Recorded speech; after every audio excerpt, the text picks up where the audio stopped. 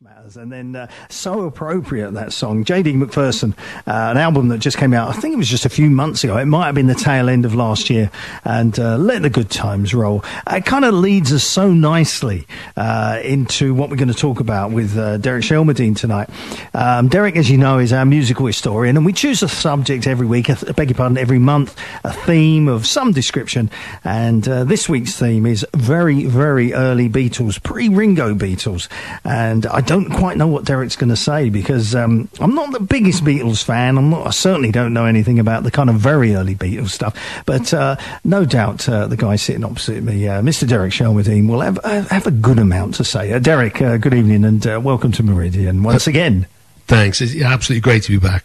Good. We're talking about very early Beatles. Now, to most people, if you just say the Beatles, you've got this instant image of the mop top haircuts, you've got the suits, and you've got Ringo on the drums. But we're going back even before that, aren't we? We're going back to 1957. 57. I wasn't even born. Well, things were happening even then. I mean, it's worth just kicking off with a second or two about the background of the four guys. I mean, I'm just going to mention Ringo Starr because he does crop up when they were in Hamburg. They did meet and play together, which is probably one of the reasons why he ended up as the Beatles' ultimate drummer. But his name, born Richard Starkey, and he got his name Ringo from having a penchant for wearing rings and having the name Starkey. And it was when he was in a band called Rory Storm and the Hurricanes. They had a gig at Butlins. And they all decided to, as they did at those times, the Beatles did this at one point as well, they all gave themselves nicknames. And then John Lennon, Ringo's the oldest, then there was John Lennon, October the 9th, 1940. His mother and father parted company, and he's brought up by his auntie Mimi in Mendips, just round the corner from Strawberry Field, that he chose as a pretty strong title for a song later. He was just getting back with his mother in his mid-teens, and she was actually run over and killed by an off-duty policeman who was apparently the worse for wear. And Paul McCartney's father was a jazz pianist and trumpeter in the Jimmy Mack Jazz Band, and Paul originally learned piano and trumpet, but when the skiffle craze arrived, he decided that guitar was the way forward. And George came into the frame because essentially he was Paul's friend. John was a little bit iffy about George joining the band because George is that little bit younger. And when you're sort of 16, 15 and 14, there are very, very big differences in age. Mm. But the whole band thing really started when John Lennon and Pete Shotton, they actually put the Blackjacks together initially, and they very quickly changed the name to the Quarrymen after the school they were in.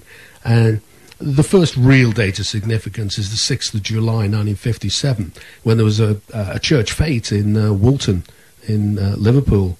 And John Lennon was playing there with his band, the Quarrymen. And a mutual friend, Ivan Vaughan, brought Paul McCartney along.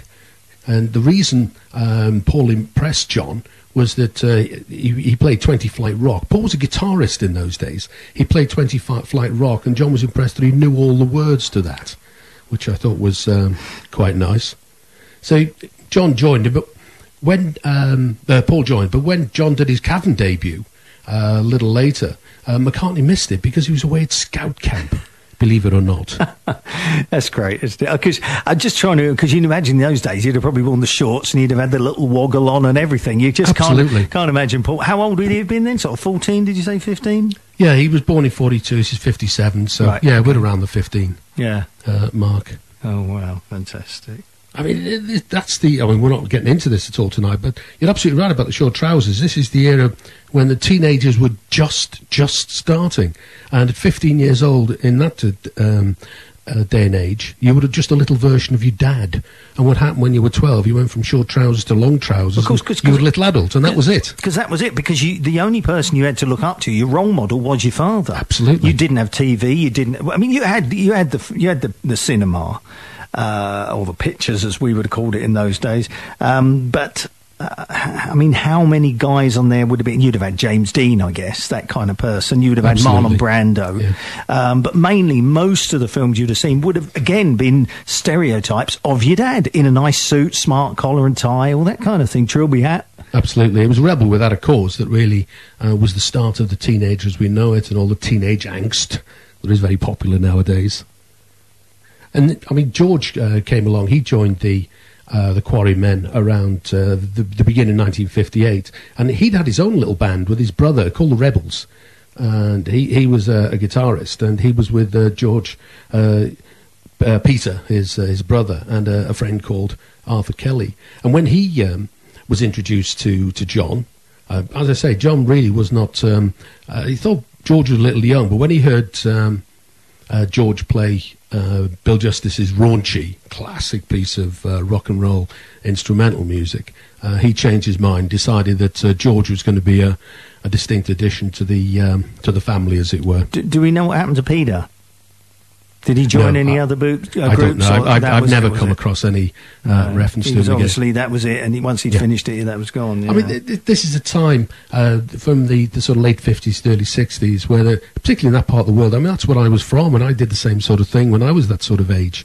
You know, you form a school band, and lots of people were in bands, but most people then, you know, went off and got proper jobs. You know, there weren't too many people who became the Beatles or the Rolling Stones, sadly. But things started to come together for, well, it's still the Quarrymen. In the middle of 1958, they had their first recording session with a local guy who had a home recording session in Kensington, on the outskirts of Liverpool, a guy called Percy Phillips.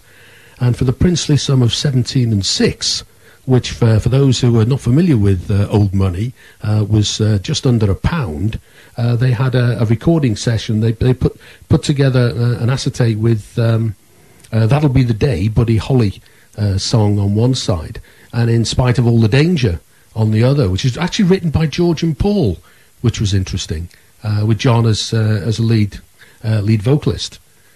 And when I was just looking at this, funny enough, a couple of days ago, I found a blue plaque that had been unveiled on the building, and it was actually unveiled by a guy called Billy Butler, who's an absolute legend. He's a DJ in this era. And if I just say, you just mentioned the book earlier, I'm pretty excited at the moment about all this, and it's, as you know, it's the Cavern launch. The book launch is actually at the Cavern in Liverpool, and Billy Butler has said that he's coming along, so I'm quite excited about that. Wow, I can't wait to meet him. Yeah, even though I've never heard of him. Yeah, I mean, locally up there, you can see from here, he was an absolute legend from that time. So he'd be what, in his 70s now, I guess? He must be. Yeah, he must be. Right, okay. Mid 70s, I should think. And then we're really coming towards the end of the incarnation with the Quarrymen, and they had a guy called Ken Brown on guitar for a while, and that was really the last. The four of them, John, Paul, George, and Ken Brown, were really the last incarnation. They never had a regular drummer or a regular bass player at this time. So you near enough had four guitarists, did you? Absolutely. Who was playing bass? No one was playing permanent bass then? No, they would have had other friends who played bass. I mean, Paul will come into that when Paul actually takes up the bass, because it's a very specific part of the band. You know, it was a very distinct decision. But at that time, they were playing all kinds of covers, and you can imagine one of them, one of the earliest they were playing from about 1957, was a Fats Domino song called Ain't It a Shame, recorded by Fats Domino in 1955, and a big hit for him, a landmark for him, in fact. Fats Domino, Ain't It a Shame.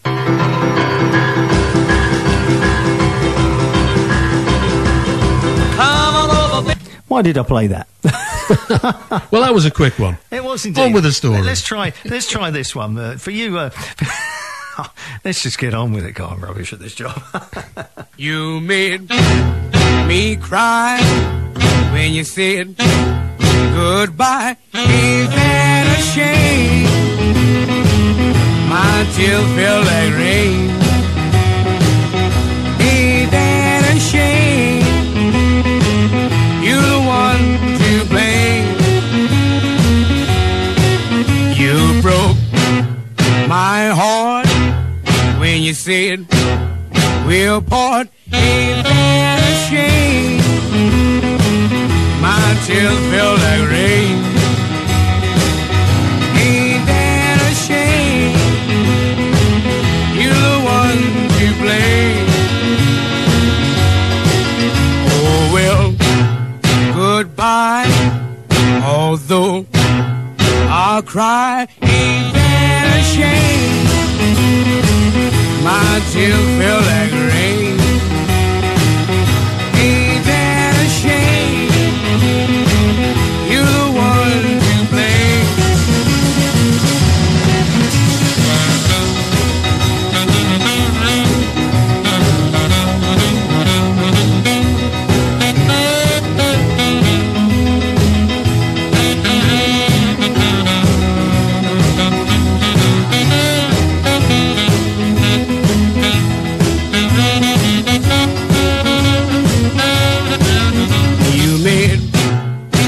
Cry when you said goodbye. Ain't that a shame? My tears feel like rain. Ain't that a shame? You're the one to blame. Oh well, goodbye. Although I'll cry, ain't that a shame?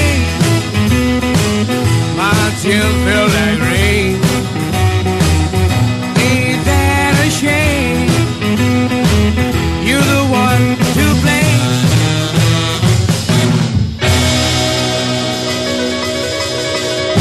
Well, eventually we got there. Fats Domino, and ain't that a shame? Great track. It was a great track, isn't it? Absolutely brilliant.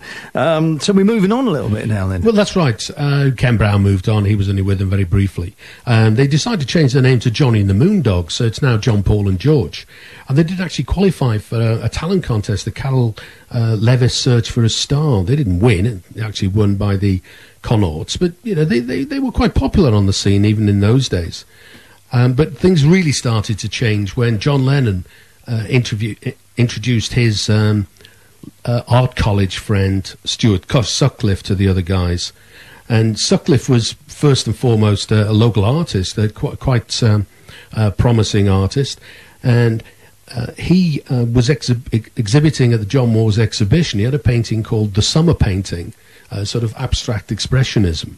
And he sold it for £65. And Lennon persuaded him to buy a Hofner President. And so he financed his bass guitar.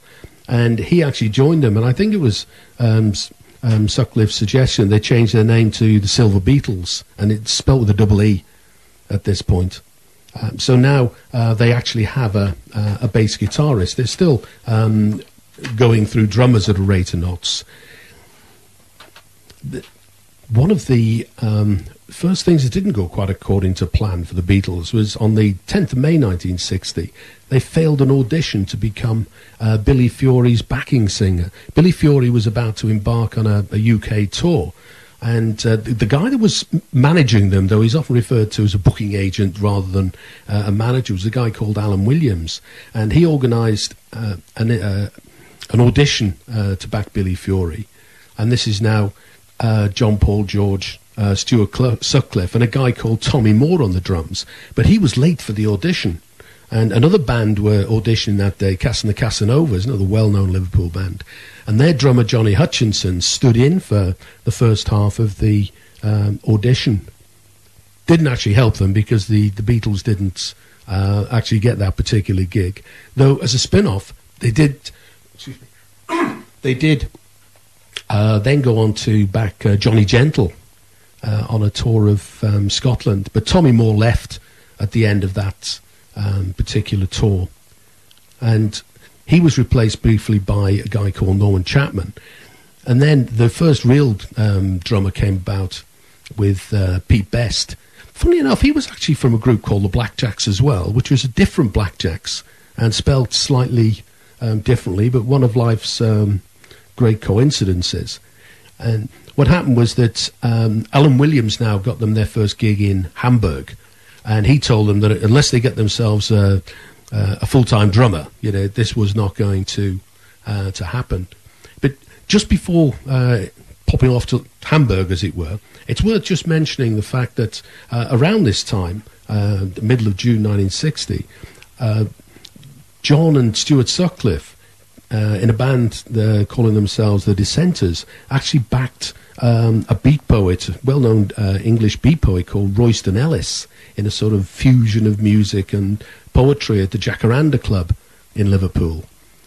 And this was not an unknown thing, because I can't remember the date offhand, but a little bit later, about 61, I think, Jimmy Page actually backed Royston Ellis as well. Royston had seen him in a band at the time and invited him to back him at the Mermaid in a poetry reading. And three of the original Shadows, Hank Marvin, Tony Meehan and Jet Harris, also backed Royston Ellis. And if you look at that whole era, there's a lot of overlap between the beat poets and the beat writers and rock and roll. But off went the Beatles to Hamburg, and it's accredited to Royston Ellis that they'd now changed their name to the Beatles. They dropped the silver. They had called themselves all kinds of other things, but now they were the Beatles with an EA. And that's actually accredited to Royston Ellis, that they changed the double E to the EA, as in beat poets. And they headed off for their initial gig at the Indra Club. And that opened on the 17th of August, 1960. And while they were there, they recorded for the first time as what would become the Mop Tops, the Fab Four, John, Paul, George and Ringo, without Pete Best, played at a recording session. And they actually they hadn't got a bass player. So the bass player was Lou Wally Walters from Ringo Starr's band, Rory Storm and the Hurricanes. And they recorded Summertime from Gershwin's Porgy and Bess. There was quite a lot of that going on at that time as well, songs from the shows. But sadly, the first trip to Hamburg had a fairly ignominious end. The first guy to fall foul of the authorities was George, and he was deported for working underage. And apparently what had happened was that they'd started at the Indra Club, and then they decamped to the Top 10 Club in Hamburg. And the owner of the Indra Club took a dim view of this and reported George to the authorities, and they slung him out. And Paul and George were the next to go when they reputedly set fire to the inside of a derelict cinema. Apparently not too much damage was caused, but they were given their marching orders from Germany as well. John was the only one to actually make it back to Liverpool under his own steam, because Stuart Sutcliffe decided to stay on. He'd formed a relationship with a local photographer lady called Astrid Kirscher, and he decided that he would stay in Hamburg. So he stayed there. The other guys went back to Liverpool. And what's important about this era really is it was Astrid Kirscher had a big impression on the Beatles' image at that time. The hairstyles come from people that she was involved with. And she did take a lot of their photographs early. Absolutely. Those very early photographs. Yeah, there are some classic photographs of them sitting around in the leather jackets. And looking for all the world like Gene Vincent lookalikes. And a lot of their image at that time was very much the Gene Vincent look. Which, coincidentally, takes us into Bebopalula. Well, Bebopalula, she's my baby. Bebopalula, I don't mean my baby. Bebopalula, she's my baby. Bebopalula, I don't mean my baby. Bebopalula, she's my baby, my baby. Well, she's the gal in the red blue jeans. She's the queen of all the team. She's the woman that I know. She's the woman that loves me so. Say, Bebopalula, she's my baby. Bebopalula, I don't mind my baby. Bebopalula, she's my baby, my baby, my baby. That's right.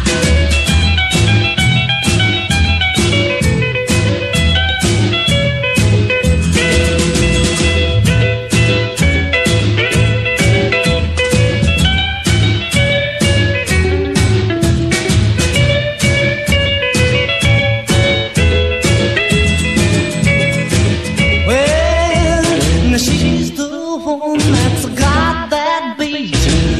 She's the one with the flying feet. She's the one that walks around the store. She's the one that yells more. Be-ba-ba-lula, she's my baby. Be-ba-ba-lula, I don't know it, maybe. Be-ba-ba-lula, she's my baby, my baby, my baby. Let's rock again now.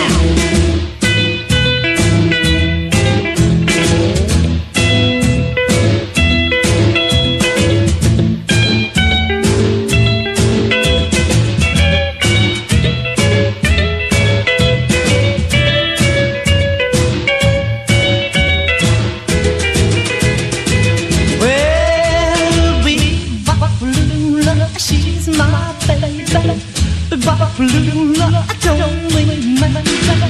Be-ba-ba-lula, she's my baby. Be-ba-ba-lula, I don't mean maybe. Be-ba-ba-lula, she's my baby, my baby. Yeah, great stuff there. Gene Vincent, of course, and Be-ba-ba-lula. Now we're moving on a bit, and Paul has moved over to the bass, I see. That's right. Well, what happened was they came back to Liverpool. Of course, they had some gigs, and Stuart Sutcliffe had stayed over with his girlfriend in Germany. So there was a little bit of discussion as to who should take the bass, and Paul really stepped up to the mark. Because out of the four of them, he's the musician, isn't he? If you see what I mean. He can just play anything, and he's just brilliant at everything, isn't he? Apparently, in the early days, going back now again, when it was him and John, he was the lead guitarist, but apparently he froze. I forget which song it was now. He was solo. He was actually playing, so he sort of always shied away. So that's probably why he introduced George in the first place. But he is the one. I mean, his first album, he played just about every instrument on the album. Yeah. Very talented. Yeah, I must say, when I was writing the book. I was always, at the time, I was more of a John Lennon fan. But when I really started to research into it, I mean, Paul McCartney just kept going up and up and up, in my estimation. I mean, after Pepper, it was really McCartney that drove the Beatles and really kept them together and kept them moving forward, I think, to a great extent. He's a great talent. Oh, amazing. Yeah, absolutely brilliant. And in 1999, he played on the same stage that we're going to be playing on next Wednesday, he adds, with a wry grin. Do you think he signed his name in the dressing room wall or something? Oh, let's hope so. We can hope so, can't we? Yeah, so now he took over. They did... well, what happened was, just before he took over, because they had some gigs, a guy called Chas Newby, who was the bass player with Pete Best's Blackjacks, stepped in, but he was just home from college. So he went back, and that was when Paul took it over. And they did their first Cavern appearance as the Beatles then in 1961, February the 9th, just to let you know how things are sort of rolling forward here. And that was George's Cavern debut. And then they went back to Hamburg in the summer, or early summer, back to the Top 10 Club. And that's where they recorded, they made their famous recording of My Bonnie. They were very friendly with another British group, Tony Sheridan. And Tony Sheridan was actually the first English band. Tony Sheridan and the Jets were the first English band to actually go out and play in Hamburg. And they got together. Why did they choose Hamburg? I mean, why did they go over to New York or Paris? You know, what was so special about Hamburg? I don't know, to be honest. Yeah. I mean, Germany's always been a big, big market. Well, it's a big market. The answer is probably that Germany in Europe is one of the biggest rock markets. They would have probably had a lot of interest in the R&B stuff that was happening. Also, of course, at the time, you would have found a lot of British and Americans there because of obviously the political situation. Yeah. And lots of army people based there, aren't they? So I guess I guess it's a combination of stuff like that. But it certainly was a breeding ground. I mean, all the bands at that time went out to Hamburg and played there. But it's a very hard life. They play for hours and hours and hours. Sleep above the club if they were lucky. But they recorded a couple of songs, My Bonnie and The Saints. But it was released in Germany originally on Polydor as Tony Sheridan and the Beat Brothers. because they felt Beatles sounded a little too much like Beatles, which was slang for a sort of male appendage. So it was released as the Beat Brothers, which was interesting in the fact that later, when people went looking for the record, they were asking for the Beatles, but it didn't actually exist in that form. That's to come shortly. They also recorded a couple of things without Tony Sheridan, Ain't She Sweet and Cry for a Shadow. Again, written by George and John. So it's interesting that in the very early days, Paul and John hadn't hooked up together. And George was very much part of the writing team. And that single, or those recordings, were produced by Bert Kempfert, who did a lot of work, more in the middle of the road area. Those recordings all exist, and in fact were released as singles in America and all over the place. But it was around this time that the iconic Beatles hairstyle came into the fore. At the time, the crowd that Astrid Kircher was hanging around with, called the X's, after name was existentialism, after the views that they took. And for John's 21st, he and Paul decided they'd hitchhike to Spain, but they never got any further than Paris. And they met one of their chums there for Hamburg days, Jürgen Vollmer, and he and the X's all wore their hair in that Beatle fringe, and John and Paul persuaded him to sort of style their hair in the same way, and it was one of the reasons that later that it was suggested that Pete Best maybe wasn't so popular. Was if you look at the photographs from that era, he was the only one that didn't wear his hair sort of forward. So the Beatles hairstyle arrived, just branching from the Beatles very slightly. Possibly the first ever world supergroup came when Jerry and the Pacemakers, another very well-known Liverpool band, combined with the Beatles for one night only to form the Beatmakers at Litherland Town Hall, with a guest performance from another band that was there, Carl Terry, as one of the vocalists. Sadly, it was never recorded. I mean, that would be quite an interesting thing to have heard nowadays. But that really brings us to the Brian Epstein. It was Brian ran a record shop in Liverpool at that time, and very famously, a guy called Raymond Jones supposedly walked into the shop and asked him if he had a copy of My Bonnie by the Beatles. And of course, Brian Epstein couldn't find it because that particular recording was only released in Germany and was released as the Beat Brothers. I think Brian Epstein's book actually says that this happened, but I've seen other reports that suggest that it might be just a little bit apocryphal, that story. But I think it's a lovely story, and I think that we should stay with the happy version of it. But Brian was apparently several people were talking to him about this, and Brian decided he'd go down to visit the cabin and see the Beatles. And he saw them for the first time at the back end of 1961. And if you see any photographs of him at the time, he is resplendent in a pinstripe suit and looking slightly out of place, standing in the teenage world of the cavern. But it was then around the December that I think he signed the Beatles up initially in an almost informal manner. And then again, this is all the end of 1961.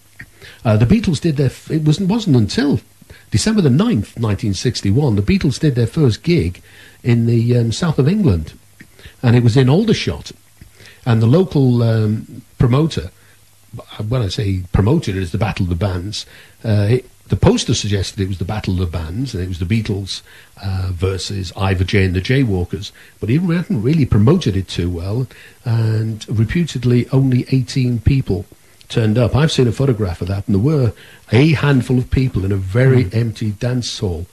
But what's interesting about that trip, apart from the fact that it was the first visit south, was that after the gig in Aldershot, they decided they'd go into Soho and visit their old mate Brian Casser, who was the Brian Casser of Cass and the Casanovas, who back in the Billy Fury failed audition. It was their drummer that stood in for them. Now, Brian Casser, at the end of Casting the Casanovas, he decided he'd move down to London from Liverpool.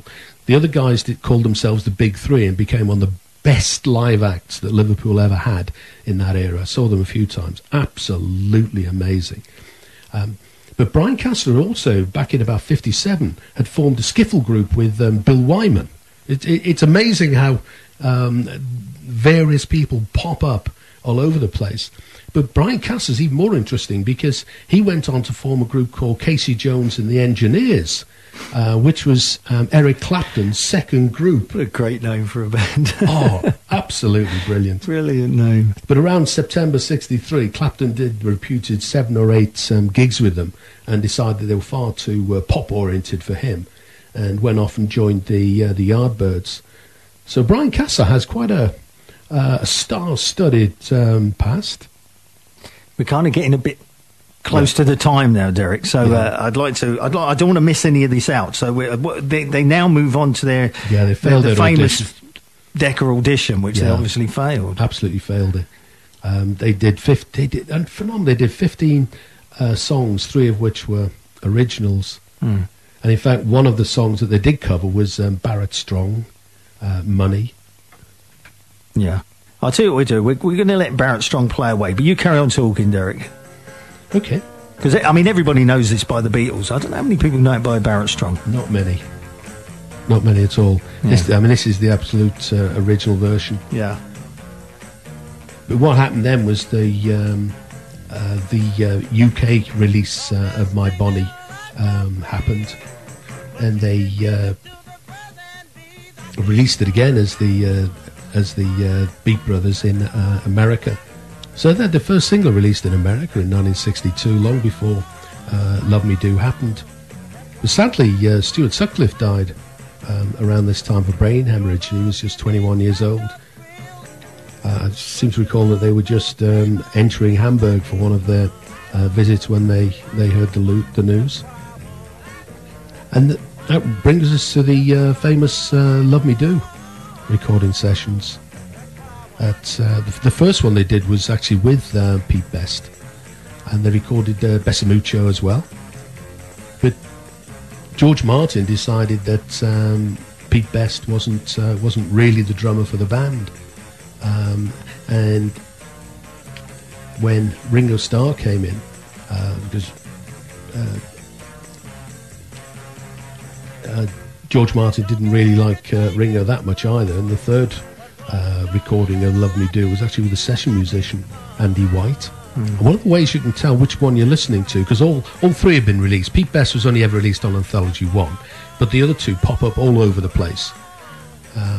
You can tell which one's which, because if there's a tambourine, it's Ringo playing the tambourine.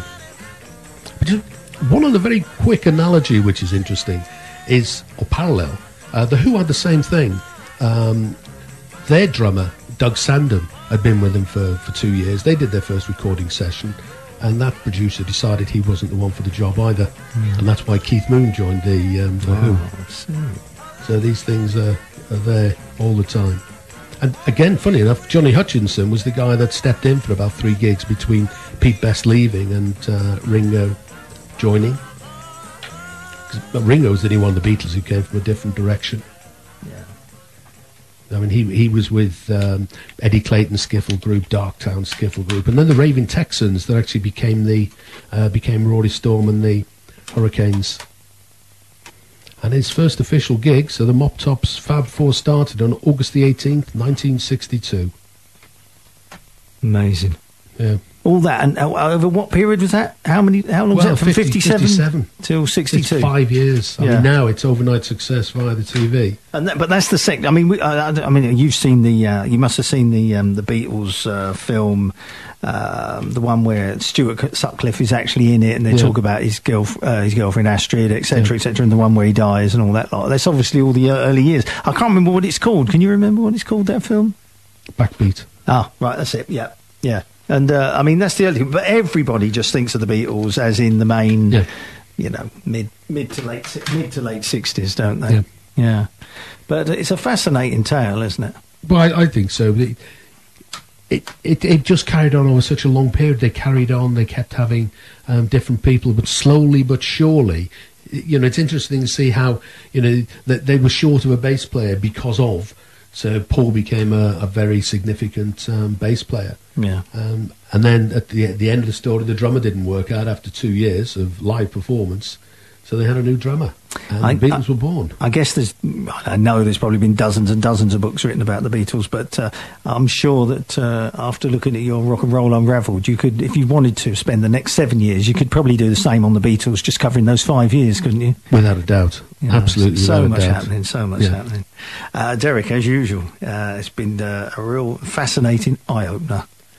Perhaps we could do the same with the Stones. I don't know if the Stones theirs is where Alexis Corner. Yeah. The Stones have got a really good backstory as well. Well, perhaps we'll do one of those one day. But for now, we'll think of something else to do between now and the end of June, when absolutely you'll come back in with something else. Perhaps we do something the complete opposite. Exactly. We'll think of something though. But for now, Derek, thanks very much for coming in. My pleasure. As usual, been an absolute hoot.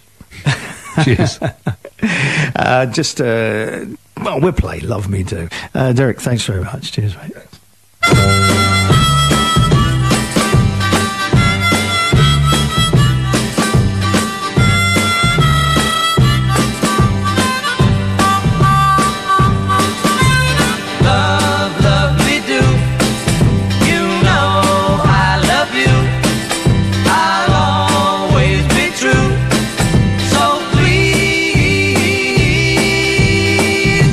Love me do, oh, love me do. Love me do. You know I love you. I'll always be true. So please, love me do, oh, love me do.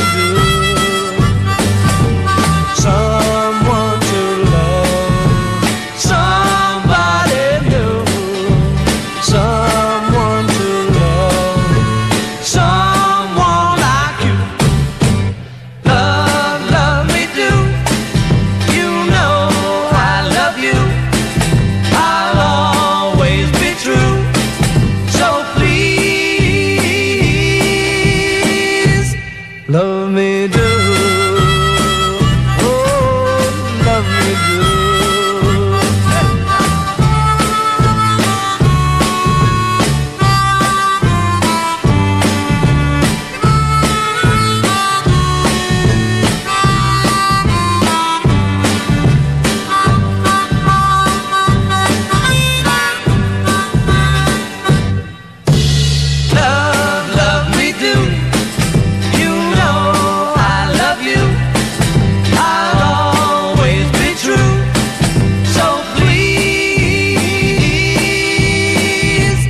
Love me do, oh, love me do, yeah, love me do, oh, love me do. Great stuff. I mean, it's a fantastic track, isn't it? Absolutely brilliant. And apparently, not Ringo on the drums there, Andy White there on the drums, the old session musician. Brilliant stuff. I mean, some people do knock the Beatles. I'm not quite sure why, because I just, their skill is just phenomenal. Some people don't like it. I mean, perhaps because they've just became so successful. And a lot of people don't like success, do they? But some of the songs they wrote were just magnificent. I do remember, I can't remember which DJ actually said it, but he was interviewing Paul McCartney. And Paul McCartney walked out of the room and he said, "There goes Mozart."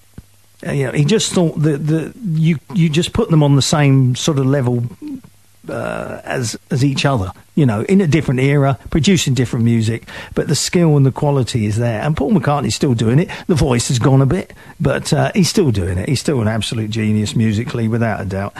Some of the stuff he writes, just fantastic. The Beatles, of course, and Love Me Do. This is me, Dave Roberts, on the fantastic Meridian 107 FM. We got a couple of minutes to 9, and just...